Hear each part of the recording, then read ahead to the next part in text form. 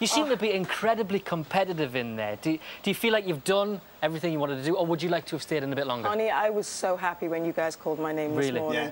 I'm like, you know, I'm done. Really? Yeah. You're ready to come out today, I swam with alligators.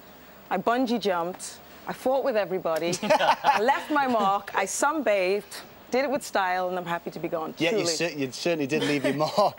Was it exactly what you expected, living in the jungle? Not at all. Really? It was bizarre. It was harder than I ever imagined. To be honest, if I'd have known what I was getting myself in for, I might have given it a little sidestep to the left and not done it. What was the toughest bit about it?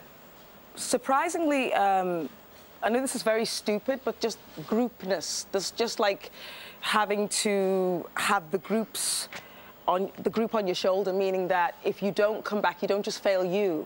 You're responsible for 9 or 11 others. That was very hard. It's that responsibility. For the camp. And also down there in camp, there were so many different and strong personalities, wasn't there?